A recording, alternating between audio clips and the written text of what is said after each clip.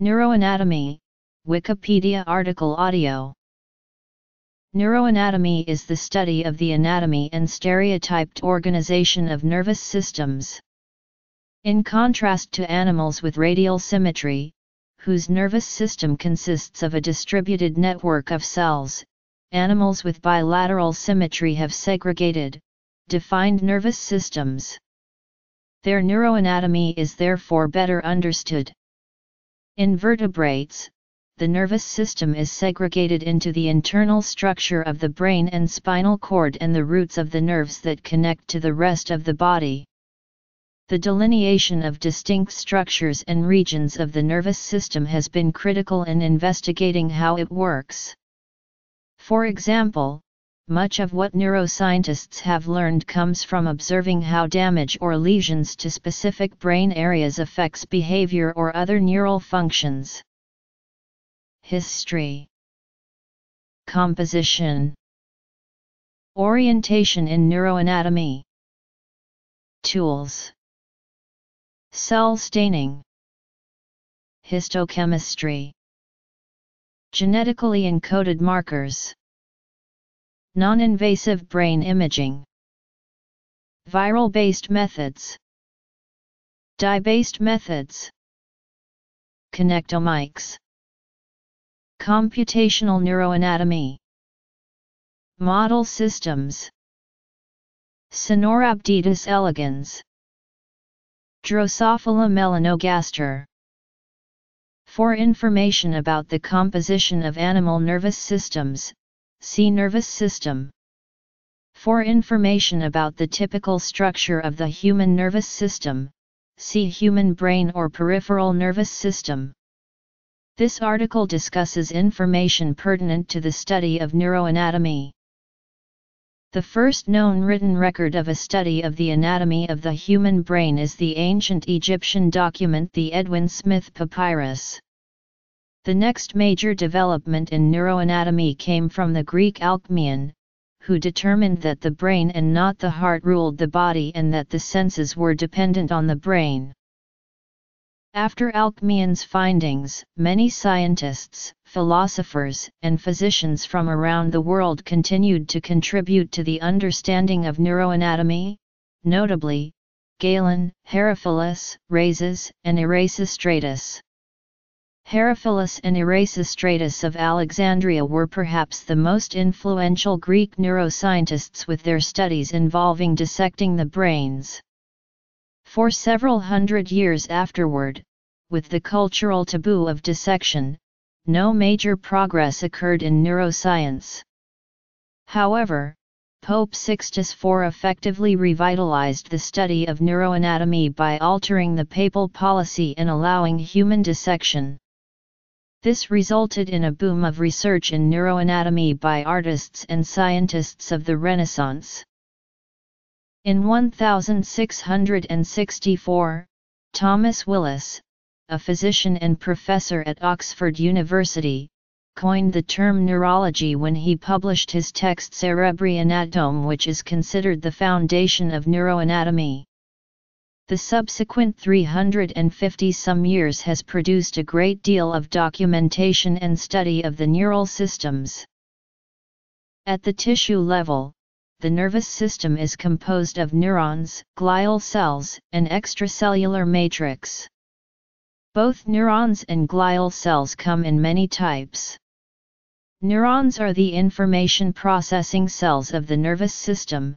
They sense our environment, communicate with each other via electrical signals and chemicals called neurotransmitters across synapses, and produce our memories, thoughts, and movements. Glial cells maintain homeostasis, produce myelin, and provide support and protection for the brain's neurons. Some glial cells can even propagate intercellular calcium waves over long distances in response to stimulation, and release gliotransmitters in response to changes in calcium concentration. The extracellular matrix also provides support on the molecular level for the brain's cells. At the organ level, the nervous system is composed of brain regions, such as the hippocampus in mammals or the mushroom bodies of the fruit fly. These regions are often modular and serve a particular role within the general pathways of the nervous system. For example, the hippocampus is critical for forming memories. The nervous system also contains nerves, which are bundles of fibers that originate from the brain and spinal cord, and branch repeatedly to innervate every part of the body. Nerves are made primarily of the axons of neurons, along with a variety of membranes that wrap around and segregate them into nerve fascicles. The vertebrate nervous system is divided into the central and peripheral nervous systems. The central nervous system consists of the brain, retina, and spinal cord, while the peripheral nervous system is made up of all the nerves outside of the CNS that connect it to the rest of the body. The PNS is further subdivided into the somatic and autonomic nervous systems. The somatic nervous system is made up of afferent neurons, which bring sensory information from the sense organs to the CNS, and efferent neurons, which carry motor instructions out to the muscles. The autonomic nervous system also has two subdivisions, the sympathetic and the parasympathetic, which are important for regulating the body's basic internal organ functions such as heartbeat, breathing, digestion, and salivation. Autonomic nerves, like somatic nerves, contain afferent and efferent fibers. In anatomy in general and neuroanatomy in particular, several sets of topographic terms are used to denote orientation and location, which are generally referred to the body or brain axis. The pairs of terms used most commonly in neuroanatomy are. Note that such descriptors are relative rather than absolute. Commonly used terms for planes of orientation or planes of section in neuroanatomy are sagittal, transverse, or coronal, and axial or horizontal. Again, in this case, the situation is different for swimming, creeping, or quadrupedal animals than for man, or other erect species, due to the changed position of the axis. According to these considerations, the three directions of space are represented precisely by the sagittal, transverse, and horizontal planes, whereas coronal sections can be transverse, oblique, or horizontal, depending on how they relate to the brain axis and its incurvations. Modern developments in neuroanatomy are directly correlated to the technologies used to perform research. Therefore, it is necessary to discuss the various tools that are available. Many of the histological techniques used to study other tissues can be applied to the nervous system as well. However, there are some techniques that have been developed especially for the study of neuroanatomy.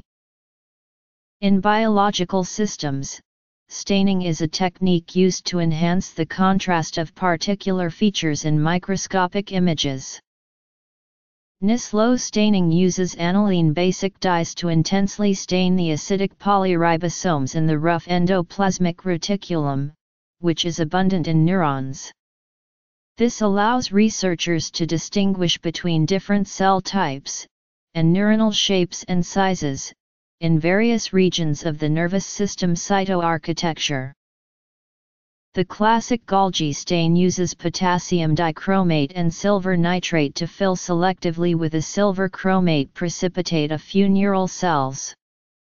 This so-called silver chromate impregnation procedure stains entirely or partially the cell bodies and neurites of some neurons, dendrites, axon, in brown and black, allowing researchers to trace their paths up to their thinnest terminal branches in a slice of nervous tissue, thanks to the transparency consequent to the lack of staining in the majority of surrounding cells.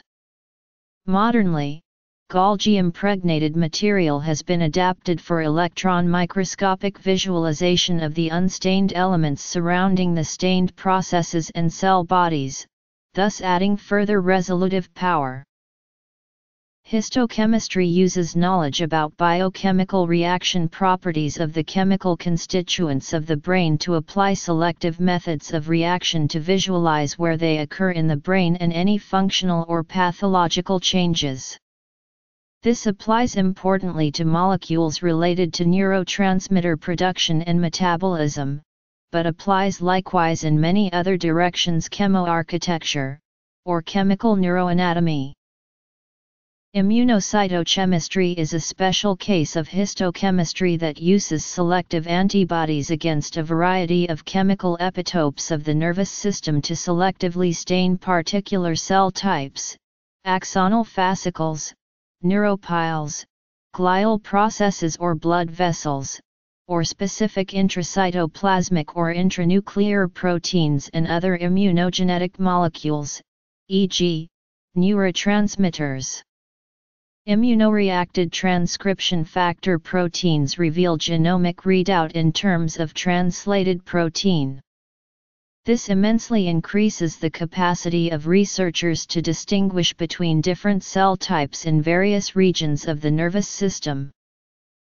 In situ hybridization uses synthetic RNA probes that attach selectively to complementary mRNA transcripts of DNA exons in the cytoplasm, to visualize genomic readout, that is, distinguish active gene expression, in terms of mRNA rather than protein. This allows to identify histologically the cells involved in the production of genetically coded molecules, which often represent differentiation or functional traits, as well as the molecular boundaries separating distinct brain domains or cell populations. By expressing variable amounts of red, green, and blue fluorescent proteins in the brain, the so-called brainbow mutant mouse allows the combinatorial visualization of many different colors in neurons. This tags neurons with enough unique colors that they can often be distinguished from their neighbors with fluorescence microscopy, enabling researchers to map the local connections or mutual arrangement between neurons. Optogenetics uses transgenic constitutive and site-specific expression of blocked markers that can be activated selectively by illumination with a light beam. This allows researchers to study axonal connectivity in the nervous system in a very discriminative way. Magnetic resonance imaging has been used extensively to investigate brain structure and function non-invasively in healthy human subjects. An important example is diffusion tensor imaging, which relies on the restricted diffusion of water in tissue in order to produce axon images. In particular, water moves more quickly along the direction aligned with the axons, permitting the inference of their structure. Certain viruses can replicate in brain cells and cross synapses. So, viruses modified to express markers can be used to trace connectivity between brain regions across multiple synapses. Two tracer viruses which replicate and spread transneuronal/transsynaptic are the herpes simplex virus TYPE1 and the rhabdoviruses. Herpes simplex virus was used to trace the connections between the brain and the stomach, in order to examine the brain areas involved in viscerosensory processing. Another study injected herpes simplex virus into the eye, thus allowing the visualization of the optical pathway from the retina into the visual system. An example of a tracer virus which replicates from the synapse to the soma is the pseudorabies virus. By using pseudorabies viruses with different fluorescent reporters, dual infection models can parse complex synaptic architecture. Axonal transport methods use a variety of dyes that are more or less avidly absorbed by neurons or their processes. These molecules are selectively transported anterogradely or retrogradely, thus providing evidence of primary and collateral connections in the brain. These physiologic methods can be combined with other procedures, and have essentially superseded the earlier procedures studying degeneration of lesioned neurons or axons. Detailed synaptic connections can be determined by correlative electron microscopy. Serial section electron microscopy has been extensively developed for use in studying nervous systems. For example, the first application of serial block face scanning electron microscopy was on rodent cortical tissue.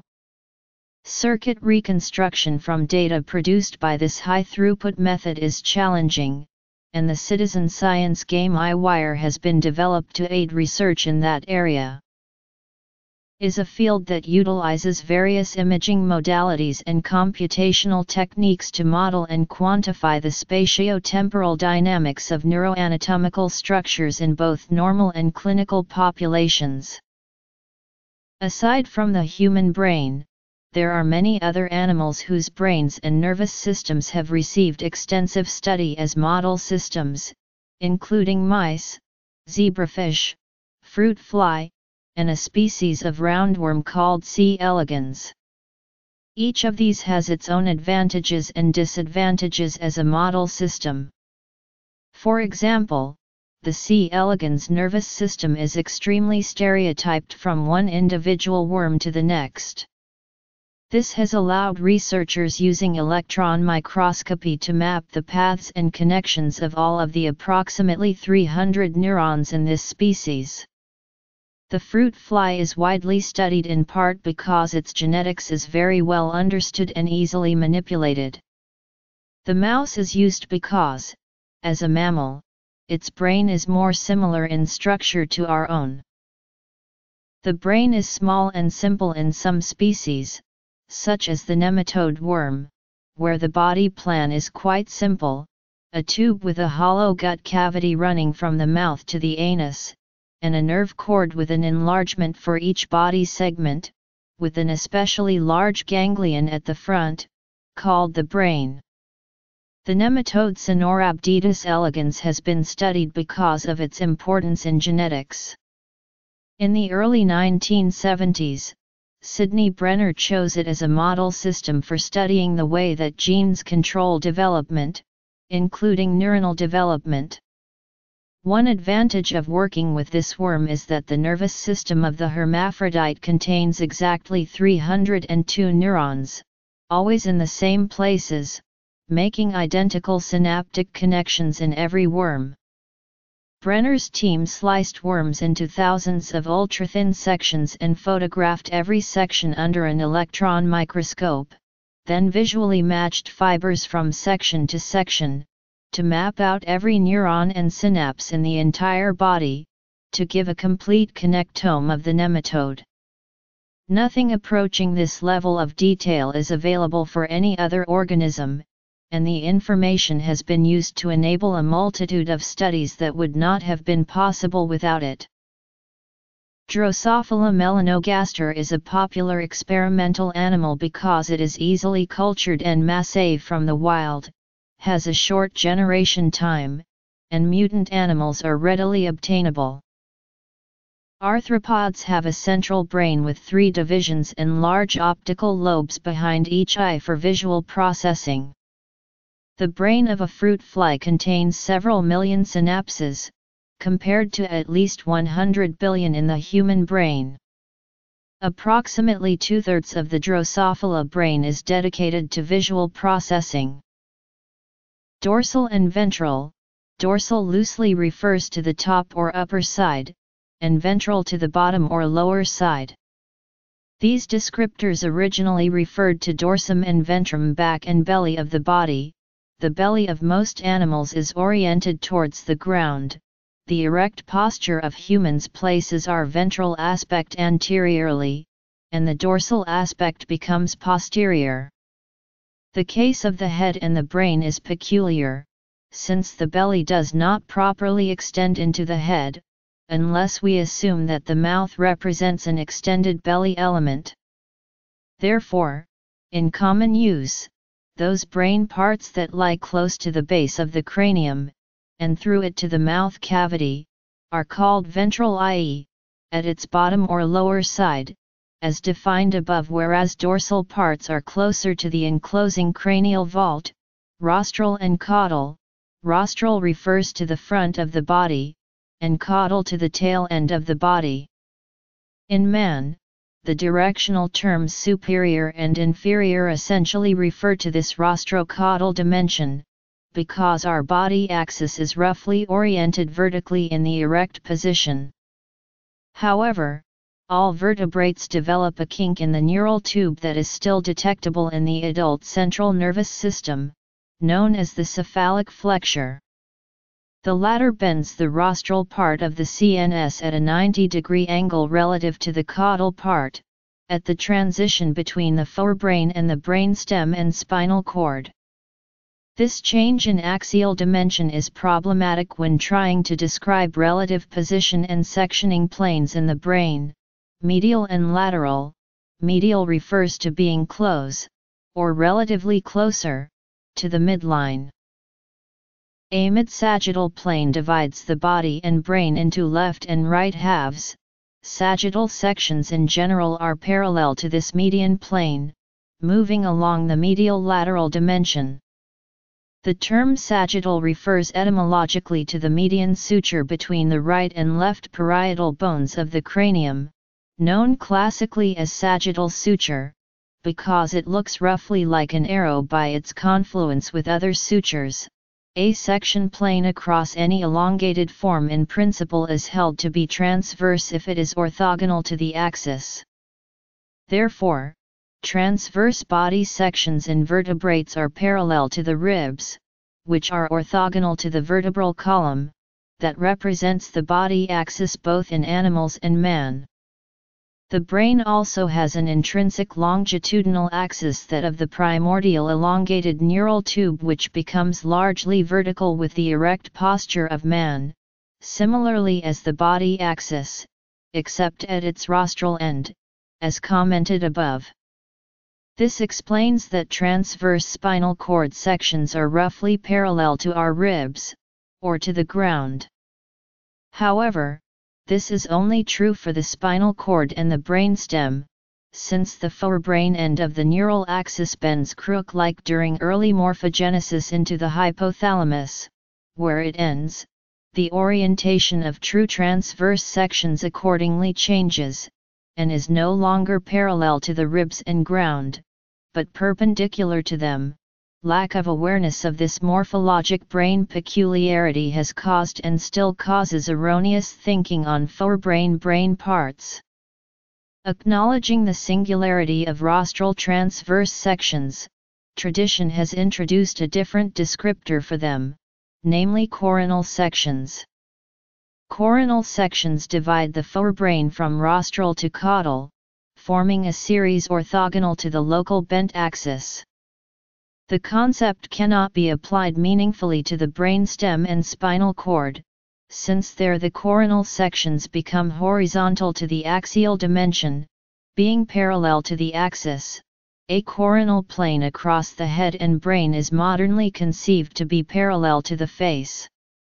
Coronal section planes thus essentially refer only to the head and brain, where a diadema makes sense, and not to the neck and body below. Horizontal sections by definition are aligned with the horizon. In swimming, creeping, and quadrupedal animals the body axis itself is horizontal, and, thus, horizontal sections run along the length of the spinal cord, separating ventral from dorsal parts. Horizontal sections are orthogonal to both transverse and sagittal sections. Due to the axial bend in the brain, true horizontal sections in that region are orthogonal to coronal sections. Thomas Hunt Morgan started to work with Drosophila in 1906, and this work earned him the 1933 Nobel Prize in Medicine for identifying chromosomes as the vector of inheritance for genes.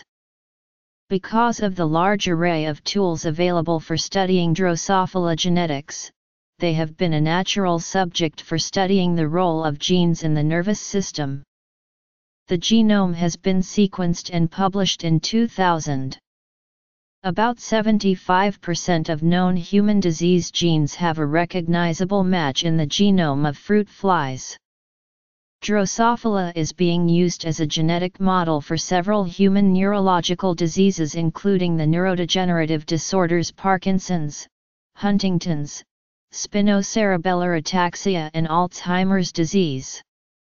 In spite of the large evolutionary distance between insects and mammals, many basic aspects of Drosophila neurogenetics have turned out to be relevant to humans.